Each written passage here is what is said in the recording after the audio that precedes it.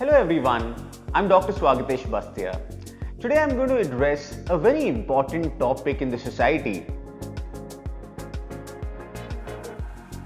So in our clinic we see a lot of patients during pregnancy and after pregnancy reporting back pain.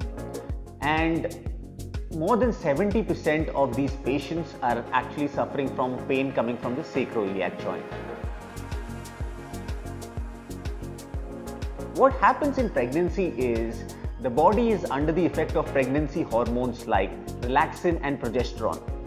So what relaxin and progesterone do is they bring about relaxation of ligaments, especially the pelvic ligaments, mainly the sacroiliac ligaments here behind and the pubic symphysis in the front.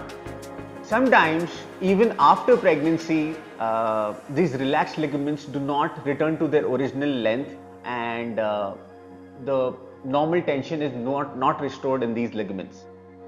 Also, during pregnancy, the weight of the engorged uterus sitting here causes a strain on these ligaments and they can lengthen out and fail to return to their original position.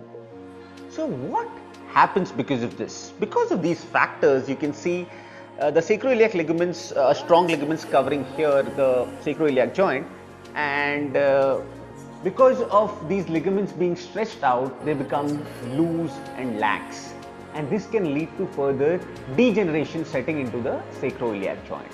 It can be very problematic for the patients, as generally patients are young mothers who are in a lot of discomfort. Sitting for long periods becomes difficult, and most importantly, it becomes very difficult for them to take care of their young ones. We address this issue with prolotherapy.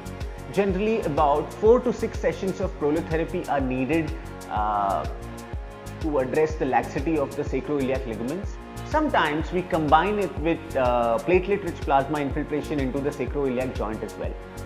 All these treatments are done under strict image guidance. Directly, addresses the problem head-on by lengthening and tightening of the ligaments. It prevents further degeneration and gives more strength to the inherently loose joint now. This not only is curative for the patients, but it also prevents a host of degenerative conditions to develop in the future.